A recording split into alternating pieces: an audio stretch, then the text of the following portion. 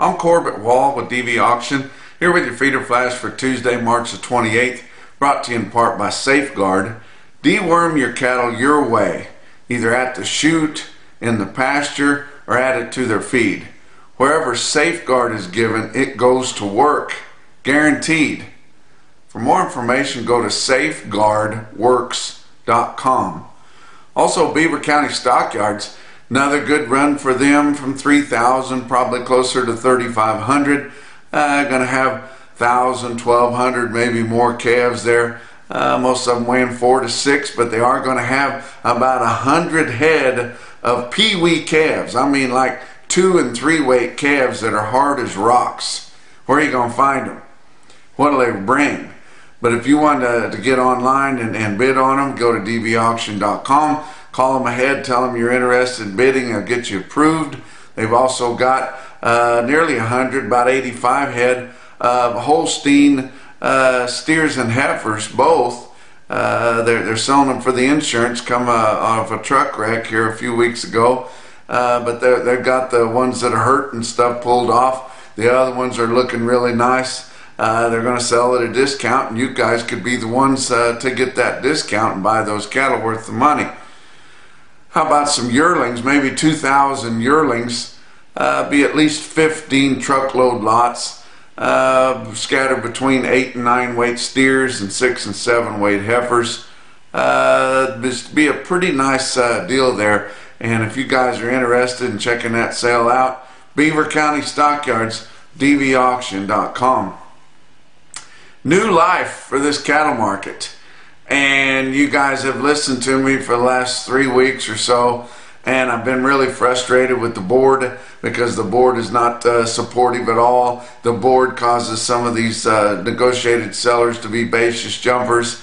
It stunted the rally we had in the cash fat cattle market, which was very frustrating because it felt like we were going for all-time new highs there, and should, and I think that we still will. I had people calling me out telling me I shouldn't be so bullish all the time because it's irresponsible and things like that, because people listen to me, and I shouldn't be getting their hopes up and all that kind of thing.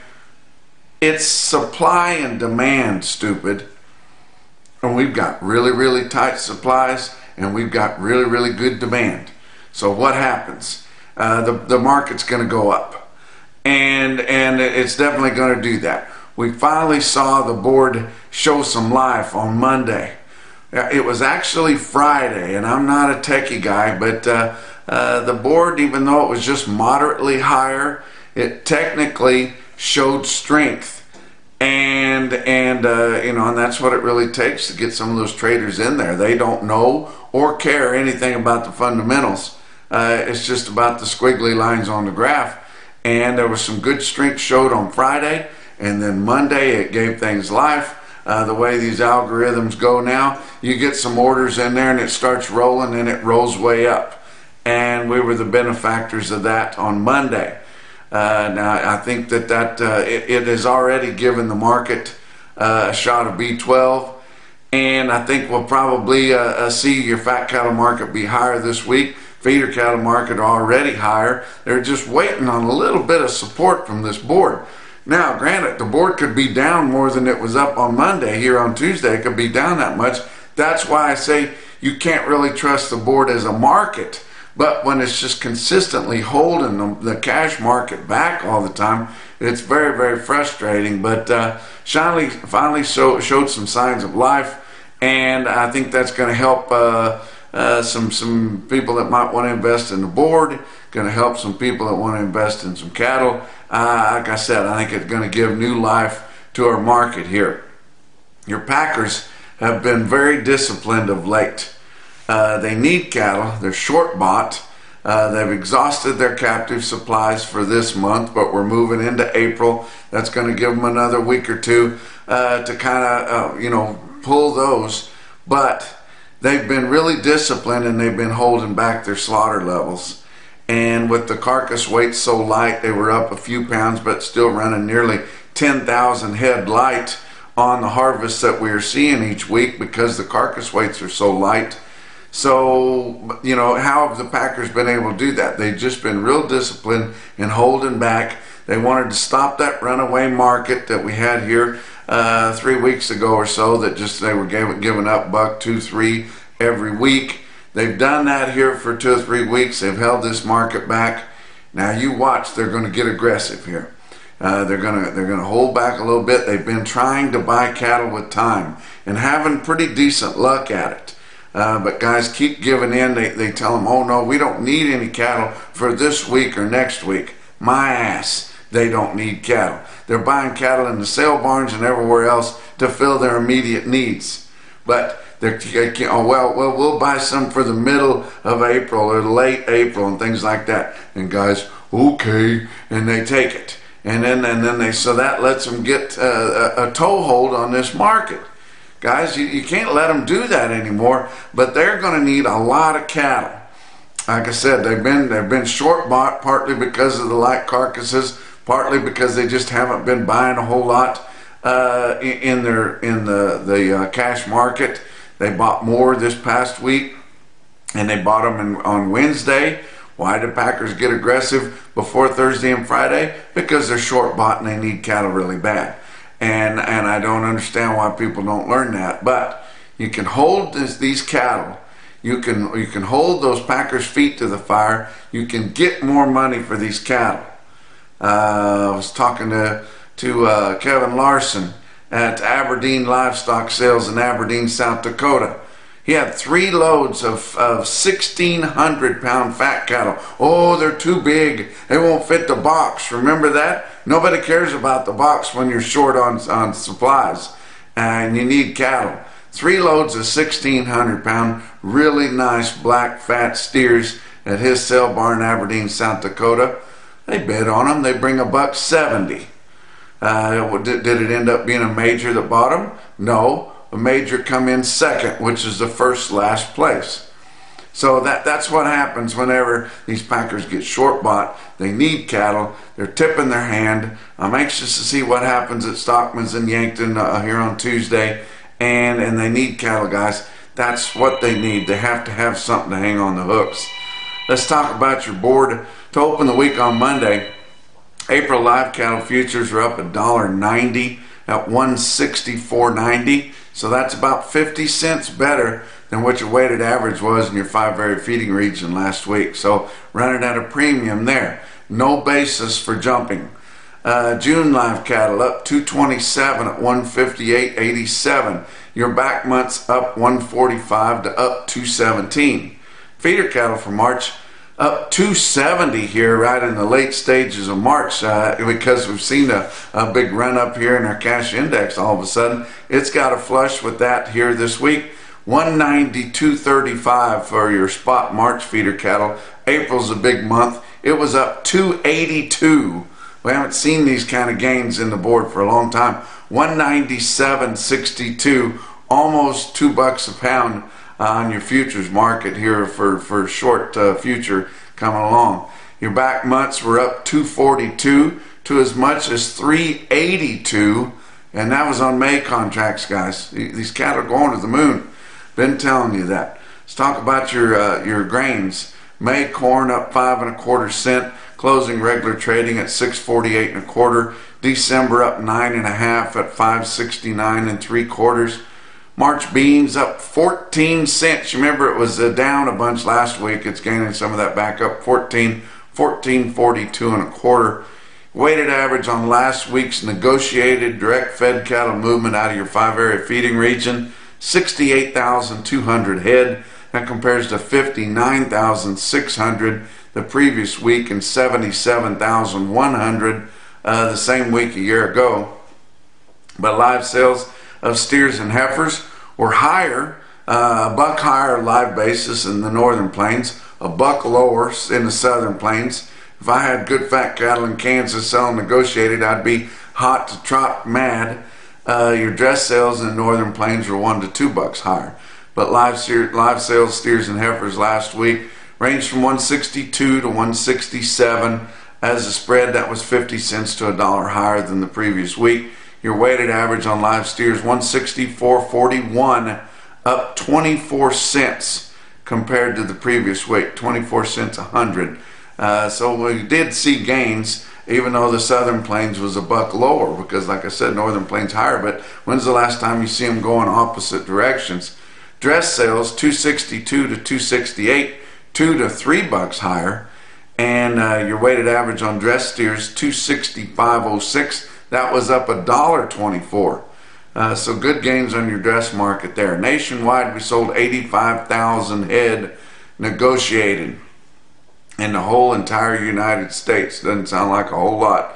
25% of those were for the 2 to 4 week delivery, what I was telling you about before, where they're wanting to get them with a little bit of time on them so they can kind of set this market up, fill their coffers a little bit, and not be so sensitive to a higher market. But 85,000 head negotiated nationwide, 47,100 negotiated grid, 22,800 head forward contract last week, and formula sales 262,000. In your 4 area weighted average, we haven't seen anything out of Colorado in so long. There's no use even looking anymore. But last week negotiated sales in Iowa added up to be 28,700 head. Nebraska 21,200 head, and they're always more than Iowa. But Kansas 12,700 is all. In Texas, not even 5,600 head of cattle there. You know, a decent sale barn. I have that many out of all those feedlots in Texas selling in a negotiated manner. Box beef cutout values were higher on Monday, and a lot of people think this is going to start a higher trend and a little rally in these box beef as we get into grilling season here. But choice cuts up 48 cents at 280.36. Selects up 97 at 269.72. Your slaughter to start the week out on Monday was a good healthy 125,000. So that's good. Talk about what else is going on. The Night Latch Group and Andy Cunningham are stressing to you guys, hold on to your investment. That's where the Night Latch comes in. I think that's kind of cool. With gross margin policies. They've kind of figured that out, how to cover your corn and your cattle risk with one policy there. They also sell LRPs. They also sell drought insurance. They sell it all, but they've really got these gross margin policies figured out. Give them a call at Night Latch Group and talk to them about those gross margin policies and how you can protect yourself with those, plus get a little bit comeback from the government there. But for more information, go to nightlatch.net. Talk about your feeder cattle market, your real-time index on DV auction, based on an 800-pound cash steer up through the middle 12 states. Late in the day on Monday, sitting at 189.42. That was up 55 cents just for the day on Monday. Your big sales, Oklahoma National Stockyards in Oklahoma City, only 6,000 head right here at the 1st of May, end of March. You know, that's just a light run for them. Feeder steers, 3 to 5 bucks higher. A few stocker steers that were in that thin green condition, weighing in the 6s, sell from $12 to $16 higher. My goodness. Steer calves steady to $4 higher. Feeder heifers were steady to $1 higher, and heifer calves $6 to $8 higher. Joplin Regional Stockyards, another good run for them, 7,400 head for them. They underestimated a little bit. Feeder steers in Joplin steady to $3 higher. Feeder heifers steady to $3 lower. We saw that last week in a lot of markets where your steer trend was higher and the heifers were a little bit easier. Pee-wee steers weighing under 4 or under 4.5, steady to $4 lower, which is basically nothing. As much as they bring $2 or $3, $4, $5, that's not anything. You know, that's one bid in a lot of cases. How about heifer calves? Mostly steady. Stick out deal I saw in Joplin was 149 steers, weighed 533 at 246. Be pretty impressive there. Your Zoetta stick out sale of the day was Sioux Falls Regional Livestock in Worthing, South Dakota. DV Auction broadcaster there. You can watch all their sales on dvauction.com. About 3,500 head, they said, for the feeder cattle auction. Market was mostly steady to $5 higher. instances they just called sharply higher, and it had to be on some of them stalker types there, but I mean just some horrendous trends that they call there, and I would have just called it sharply higher. But you look at your best tested weights, and it was on bigger feeding cattle. 388 head, or 388 head of 7-weight steers, average 750, weighted average price 203.74. How about 240 head of 8-weight steers in Worthing, South Dakota, that averaged 823 at 197.28. The light 8 weights averaged over $2 a pound. 273 head of 9-weight steers averaged 942 with a weighted average price of 179.25. On some of the bigger heifers weight groups, 333 head of 7-weight heifers averaged 741, weighted average price 182.35, and 533 head of 8-weight heifers averaged 855, weighted average price 172.49. Give you a few individual quotes around. How about Bluegrass Stockyards, Lexington, Kentucky? I was in that facility just last weekend when I had a sale there in northern Kentucky, and it's just a cool place to be. And wasn't a whole lot going on a Saturday afternoon that day, but they have big sales there, and they do a really good job. That's their flagship location, and it's a beautiful facility. They sell 111 head of steers, weighed 856 at 187.90, and that's a pretty good clip right there. How about Sioux Falls Regional Livestock? I gave her a Zoetta stick-out sale. How about a stick-out load of steers? 63 head, 801-pound steers bring 202.50. Wow. But the most impressive quote that I saw anywhere on Monday, your Mackerson No BS top quote for the day, come out of Sugar Valley Stockyards in Gearing, Nebraska. 52 steer calves weighed 474 at $2.85 a pound.